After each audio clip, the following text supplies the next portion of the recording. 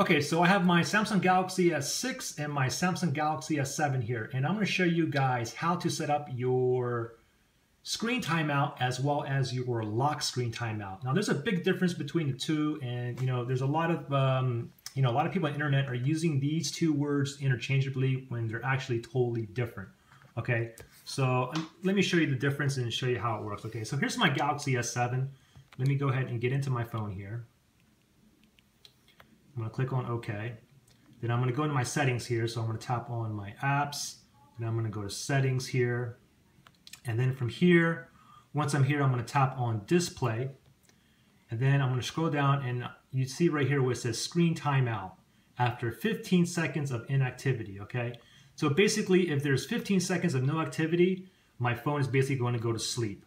Okay. So let me just tap on this really fast and you can see it runs from 15 seconds all the way down to 10 minutes. Okay, so now let me just go back.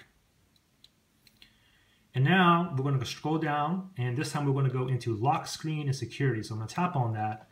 And now if you look right here, it says secure lock settings. Now this is the lock screen timeout.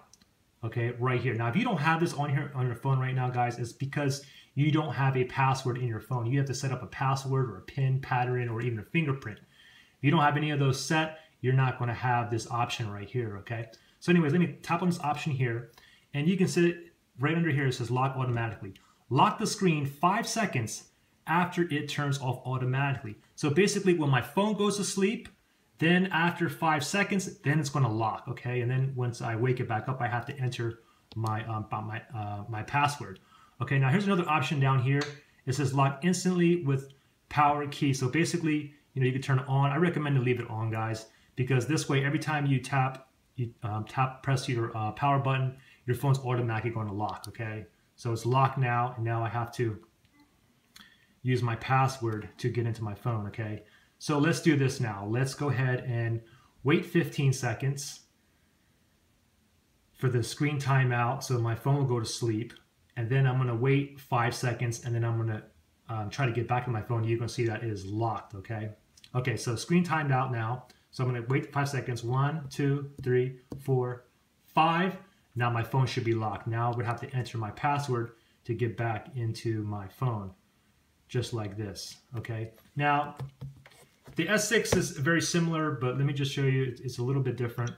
With the S6, basically, tap on display to get into your screen timeout right here, and to get into your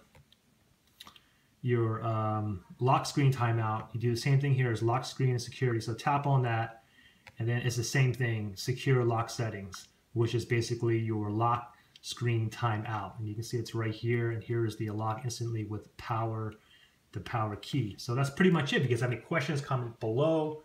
You guys subscribe, share, like. I appreciate it. All right, thanks, guys. Bye.